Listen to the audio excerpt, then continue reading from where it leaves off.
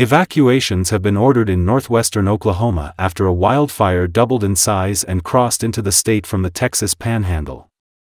Strong winds, dry grass and unseasonably warm highs fueled the blaze. A handful of wildfires were reported across Oklahoma over the past few days amid red flag warnings and fire weather watches in areas of the state.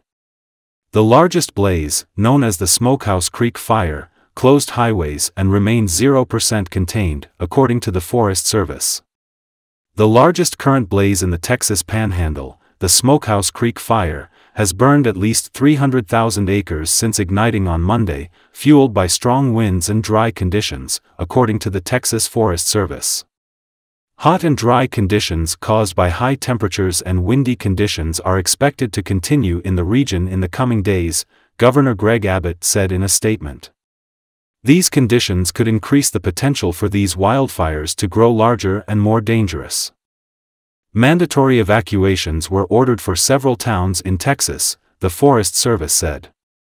The National Weather Service office in Amarillo, Texas, said that a neighborhood in that city had also been ordered to evacuate. At present, rescuers and police are busy evacuating people from dangerous regions. There is no information about casualties. Dozens of houses and farms were completely burnt in a circle. The fire was caused by record heat and wind. Due to the fire, the nearby nuclear weapons plant stopped working.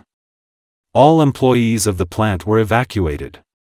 For now, it is said that there is no danger to the plant.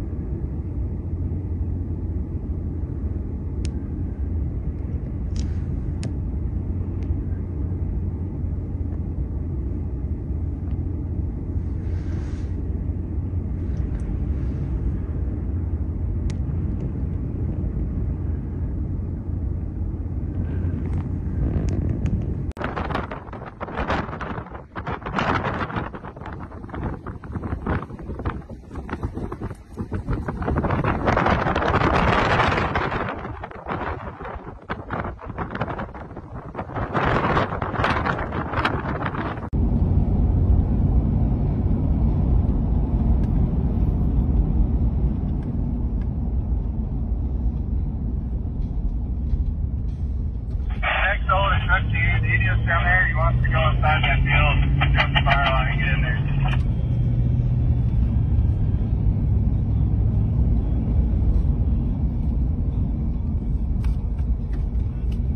If we can let that head go to the road and then come get this corner off, we'll have that side of the fire.